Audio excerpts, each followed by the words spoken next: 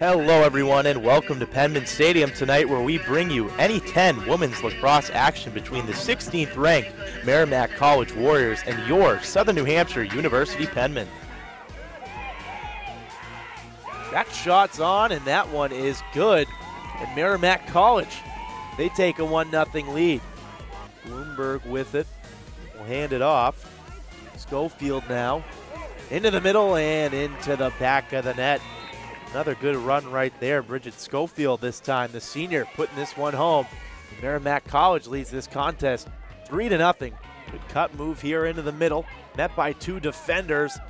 That pass is put down and into the back of the net, and the Penmen finally get on the board here. Now only a 3-1 deficit. Alexis Felt drives inside and then passes off to Wilder, who finishes at home.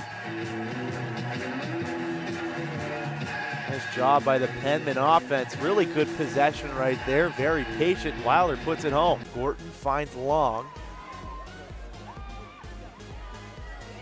Long, good feet in the middle and into the back of the net. Beautiful setup right there from Kelsey Long, and the Penmen put another one home.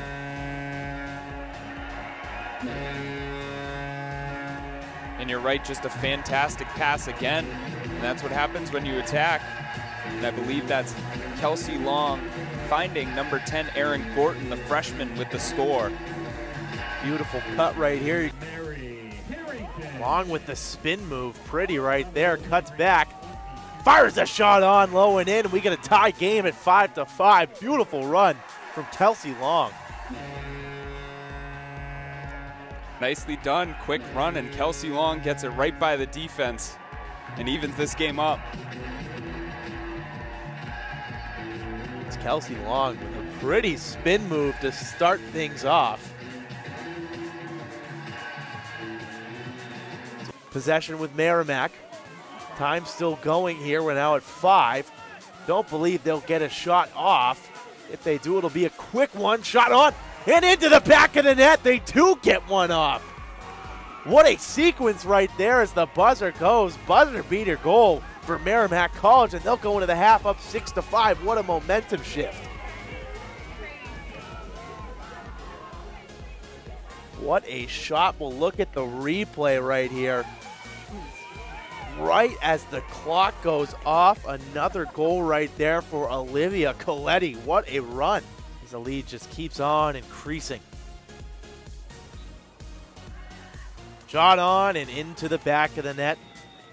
Bridget Schofield with another one, makes it 17-5 in this contest.